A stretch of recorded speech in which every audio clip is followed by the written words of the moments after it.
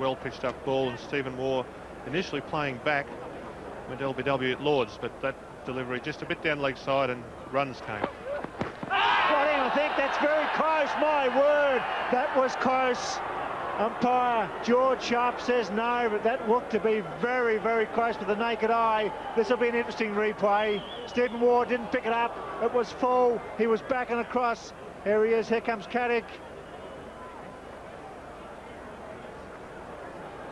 Well, going down, possibly. It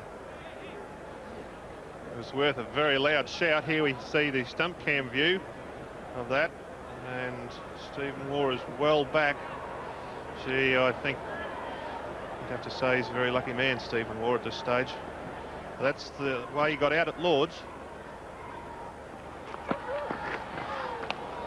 Goes very wide, this Caddick, but having said that, he was dead back and it hit him fairly full.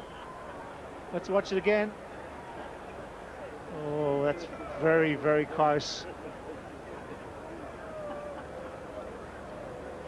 It's got the benefit that it was going down the leg side. Gee whiz, there wasn't much in that, I can tell you. He's wide, but it's full. He's back, look where he is.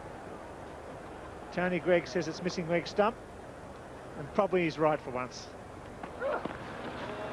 He'll be very angry if he'll be in next too. He'll get back at me for that, but it's all happening here at Old Trafford, and it's a wonderful morning for Test cricket, not from the Australian point of view, but for England leading 1-0 in the series.